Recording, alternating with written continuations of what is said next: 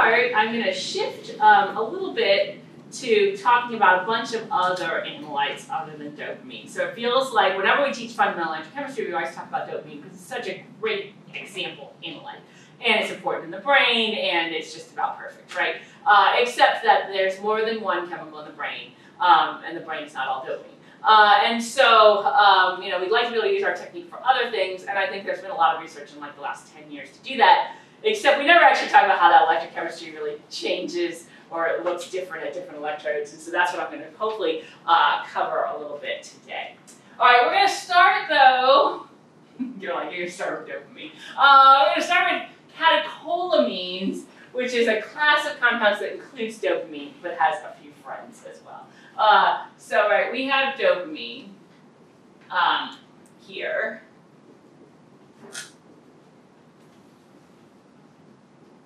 All right, so this is dopamine, but similar in structure to dopamine, we have norepinephrine, and then epinephrine.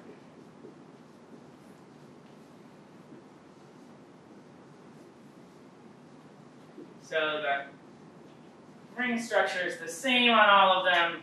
What changes is just, oh, you know, Echem.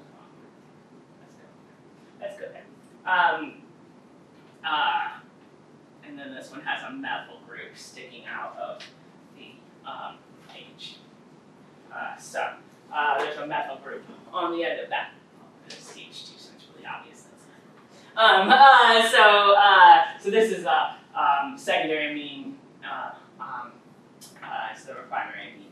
So norepinephrine and epinephrine. If you are British or just in a different thing, these are sometimes also called adrenaline and noradrenaline. Those are the same things. I think the majority of the field uses epinephrine, but if you see adrenaline, it's the same thing. And for norepinephrine, the adjective people usually use is noradrenergic. They don't use norepinephrine, probably because you can't even say that. So again, just a little bit. Sometimes when the electrochemists go into neurochemistry, the smallest little change in name will trip us up because we're just not used to that vocabulary. So anyways, I'm going to talk about it as norepinephrine. Okay, so for all of these, right, we'll talk about the catecholamines.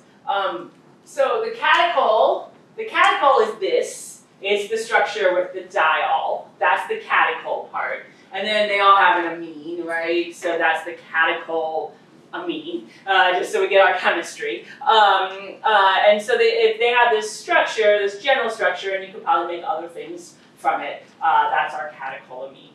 All right, so again, with dopamine, minus 2 electrons, minus 2 protons, and we form the orthoquinone,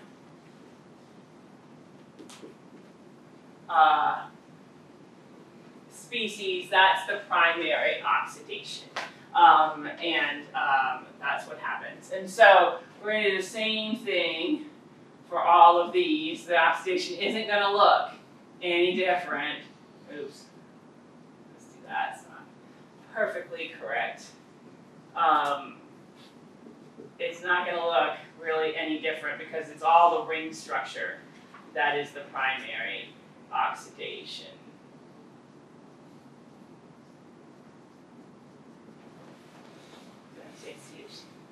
Man, I've lost all my chemistry.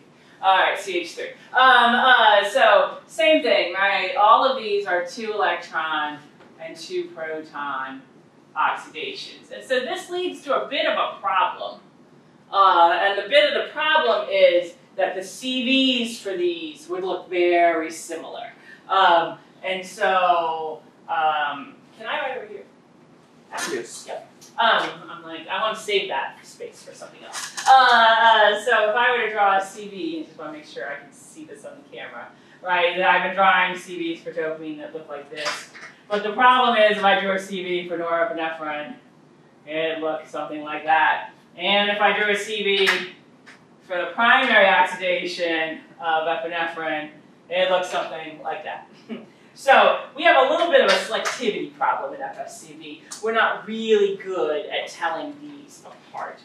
And again, out of carbon fiber, they tend to look fairly similar. I'm going to talk about, maybe you can tell epinephrine apart, and I'll tell you about that in a moment. Okay, so this is tough, right, for a selectivity problem. Because again, it's the same ring that's being done, so it's the same. The energy is about the same, and we don't have like, maybe it's like 5-10 millivolts off. We don't have that kind of resolution, right? So it's like it's not going to be exactly the same when you're at one OH group, but oh, it's pretty close, and we don't have the resolution to tell them apart. Okay, but there are more reactions that a textbook or another paper tell you could happen, and we don't normally see them, and so I am not going to write them for everything, but I will write them for dopamine at the moment. And so they can undergo what we call a cyclization reaction. Oh, I didn't draw this very well. I'm going to redraw this. If I redraw it like this, now you can see that you might be able to do a reaction there, kind of thing. And so what you can end up doing is cyclizing. And we cyclize typically to this, where we're going to have a 5-member ring with the nitrogen in it. When we do that, this species is called leukodopamine. But again, we call this a cyclization reaction.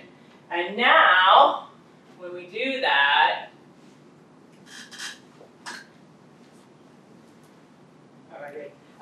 we're going to end up making a reaction. That one can undergo oxidation as well. We got back again to a diol, and then we can go back and forth there to the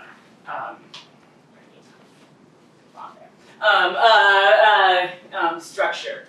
And so this happens at a lower potential. The potential for this is somewhere around 0.15 volts. Maybe I shouldn't call that E0 because it's what we see in FSCV. And so the norepinephrine can do this, and epinephrine can do it too. Epinephrine does it the best because it turns out that that secondary amine is a lot easier to react. And so this one has the most preferred kind of cyclization. Turns out this is the least for whatever reason. I'm not sure I can justify that chemically. That one is the least. This one is the most for making a cyclized product. Turns out we can do one more reaction for epinephrine as well. With this amine here, we can also oxidize that, and when we oxidize that, the product that we get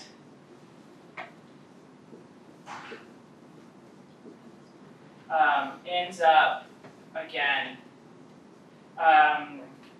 this is my CH3 group, and my OH. There, so we can oxidize there by the amine. So now this is the only one I've shown you where we've oxidized the side group. All the rest of them we've oxidized the ring, and then okay, actually if you oxidize the side group.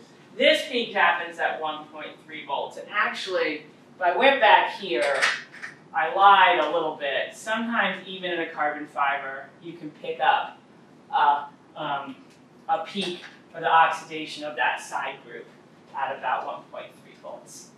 But it turns out, if you go to one of our friends, the trapping electrodes, like a carbon nanotube yarn, these extra reactions now are really easy to see.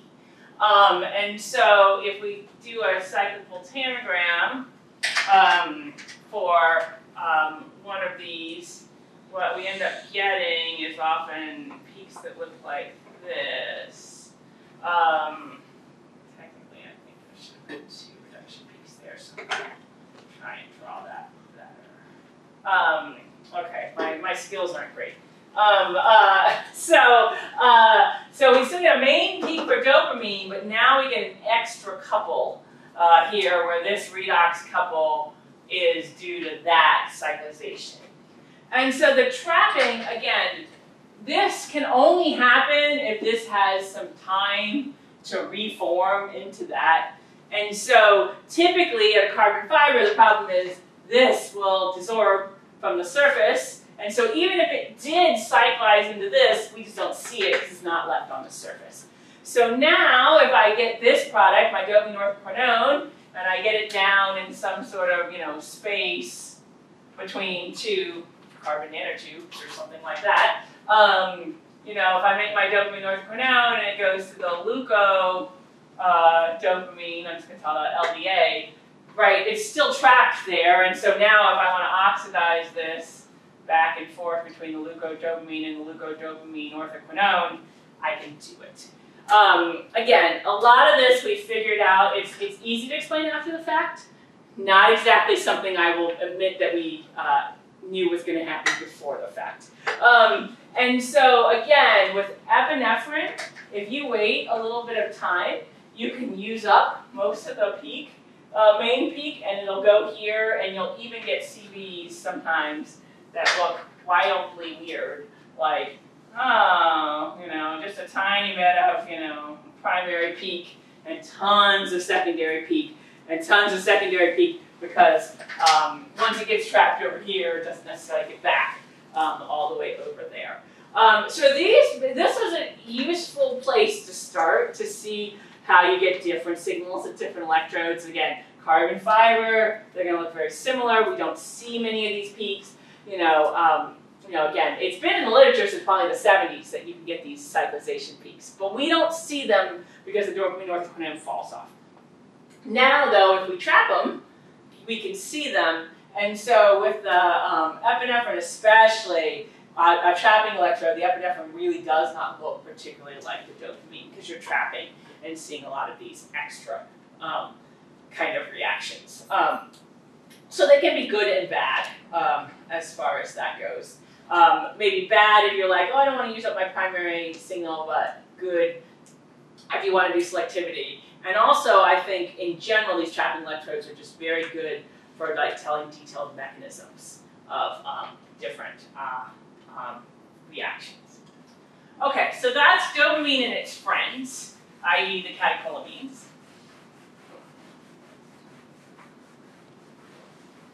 And there are people, if you really, really care about, dopamine and norepinephrine, you would never do FSCV if you want to detect them both.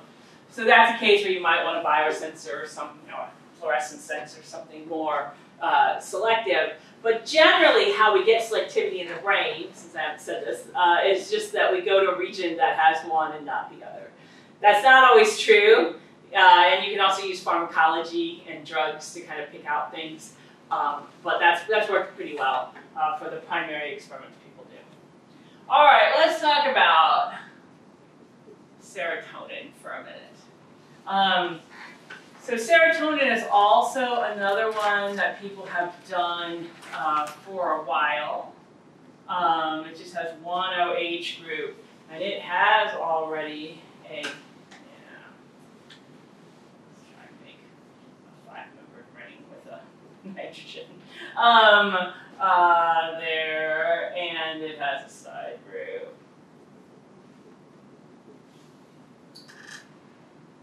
Man, I'm going to fail. Being a chemistry professor.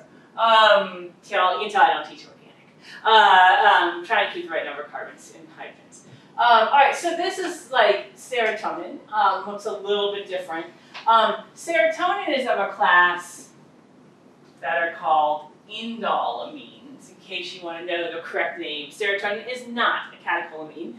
This is an indol. That's its amine. All right, and so just every once in a while, serotonin in electrochemistry is probably the second most thing that people have studied besides dopamine. And so every once in a while, people just throw it in, what a name. If you want a name for all of them, use the word monoamine. That's what they typically use, mean kind of one amine on the side chain. But you can't use catecholamines to mean serotonin. All right, if we do 2 hydrogens and 2 electrons, we can get the diol, as you might expect.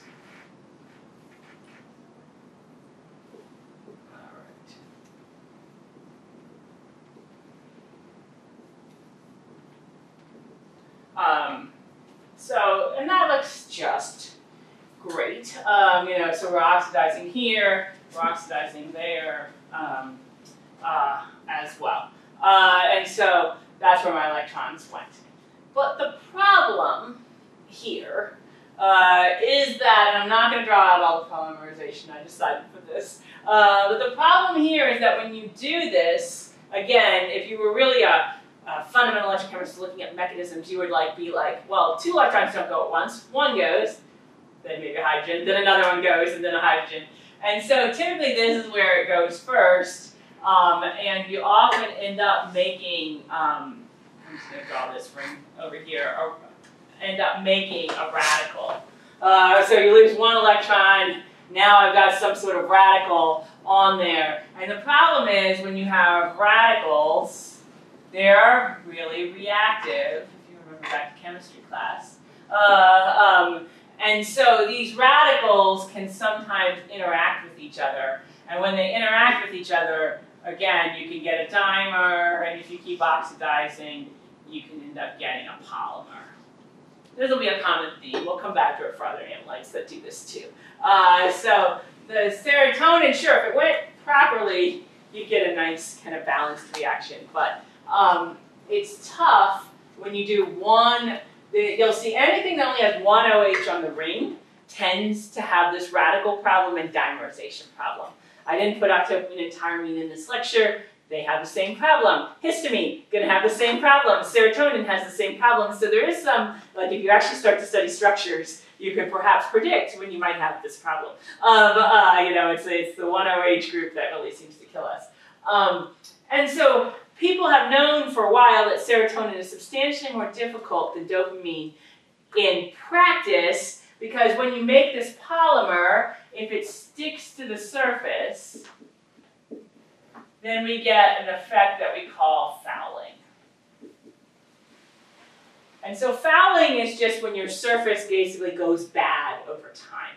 And so, you know, if we were to draw fouling, you know, the current versus time, and ideally, right, your current would stay the same versus time. I inject the same amount of serotonin, I get the same amount, right? But if you get fouling, what you'll see over time, maybe practically, is something like that, right? Where this is fouling, and that pink line was the ideal. And so, again, this isn't anything biological, it's just that our electrode, the surface got decreased because I put something on it that wasn't particularly electroactive, and it decreases. And so people have known this for a while. So how do people deal with this fouling?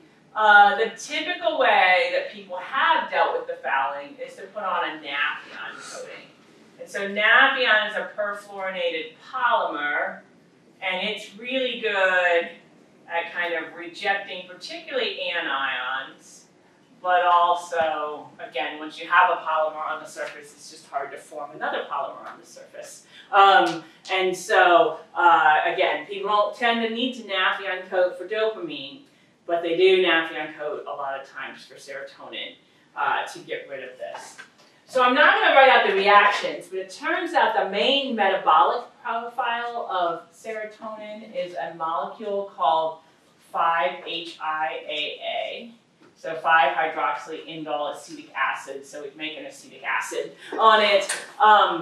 It has similar issues with fouling. It's even worse than serotonin. So 5-HIAA has big time fouling issues. And so what Hashemi found out in her research was that in the mammalian brain, it isn't so much that it's the serotonin that kills your electrode, it's the 5-HIAA. Because the serotonin is not, there's not a high basal level and it's not around for that long. But the 5-HIA, what you're shunting the metabolism to, there's large amounts of that stick around and are around for a long time. And so this fouls too. And so in a mammalian brain, with just kind of the normal waveforms, which I'll talk about next, that people use for a while, you can't really, your sensitivity just decreases and the CVs start looking weird and it really is terrible. And it's all really, it's 5-HIAA. You might know that in the Benton lab, we do a lot of Drosophila experiments, and we have never had big serotonin fouling problems. And we believe it's all because we don't think the Drosophila make 5-HIAA. It's monoamine oxidase is the enzyme that gets serotonin to 5-HIAA, and they have not found an equivalent of that in the fly. So it's very likely the fly has different degradation in metabolism products, and in this case, as an electrochemist, oh, does that make our life easier. In fact, one time I remember at a meeting with Hashemi, and she's just like, I don't understand why your signals are beautiful for hours on end and you don't naphthalene coat. And then we started talking about her results with 5-HIAA, and I said, you know, they think that the fly doesn't have that. And, you know, again, it's always hard to prove something doesn't have something, right? You know, it's like nobody has found the equivalent is the only thing you can say. They think the fly doesn't have this. I think we have great electrochemical evidence the fly doesn't have it because we don't have nearly the problems that they have in the thing. But I can't publish that. You know, that's kind of there. Okay, so let's talk really quickly about waveforms for serotonin.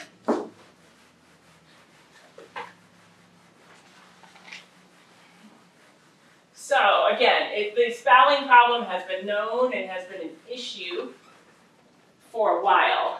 And so they've developed specialized FSCV waveforms. And so the one that's been most commonly used and is the oldest, we often in our lab refer to this as the Jackson waveform because the first author on the paper was Jackson. It was the Whiteman group, I think, in the mid-90s. And they found that it was better to hold at a positive potential, so they hold at plus 0.2. They go up to 1.0 volts, down to minus 0.1 volts, and then back to positive 0.2 volts. Also, to outrun fouling, they decided to go up to 1,000 volts per second. This waveform is sometimes called an N-shaped waveform, or maybe a flying W. I don't know, depending on what letters you see in that. But it is possible to not just do a triangle, but to go up, you know, and then come back down to get the reduction, that kind of thing. If you did that, again, a signal for serotonin might look something like this, where the reduction peak, different than dopamine. So I'm going to draw dopamine on this just so you see what dopamine would look like comparatively.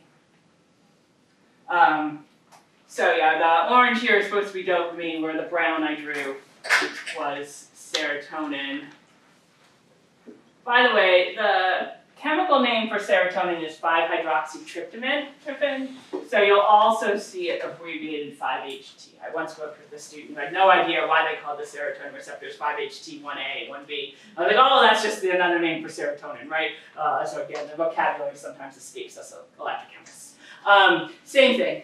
So you see the reduction peak is shifted by about 200 millivolts compared to dopamine. But the oxidation peaks are very similar, so it's hard to tell them apart there.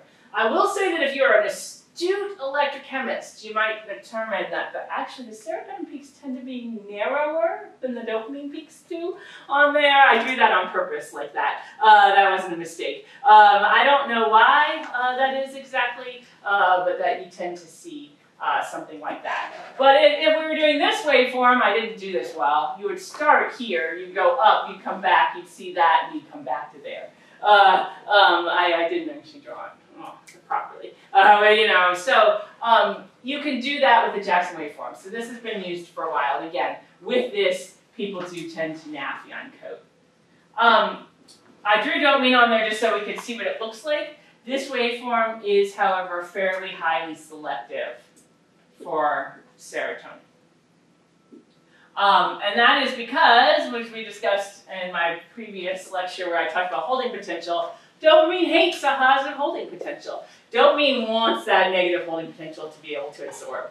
Serotonin doesn't seem to be as affected. Maybe its double ring structure allows it to absorb anyways without, it's still positively charged, but you see a lot more signal for serotonin than you do for dopamine without positive switching potential. So that allows it to have some selectivity.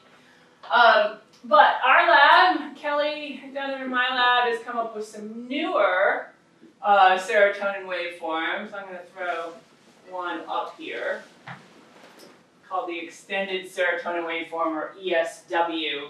And so when Whiteman invented, and Jackson invented that waveform that we had here, there were some instrumental limitations, and basically nobody went above 1 volt, right? It just didn't happen.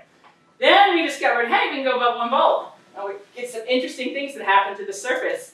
And yet, for whatever reason, nobody's gone back to look at the serotonin waveform. It's like, well, that's the serotonin waveform, right? And so we're like, oh, well, let's go back and look at the serotonin waveform and try those switching potentials that tend to activate the surface, cause surface roughness, maybe some surface oxygen groups. And so in this one, we kept it very similar there, although I think we downed the 600 volts per second. What do you use? Oh, you use 1,000. Okay.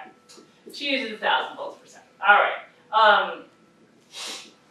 Basically trying to change everything, just to change the potential. And it does tend that you tend to get you're going to get a higher sensitivity because we're going to activate the surface. And also, we didn't find the Jackson waveform to be all that low fouling. And by going up to this potential, you essentially clean the electrode off. So if a polymer does form, you can break some of the bonds on it, right, and get it to come off. And so it's a lot less fouling and higher sensitivity. Not quite as selective, but still pretty good comparatively.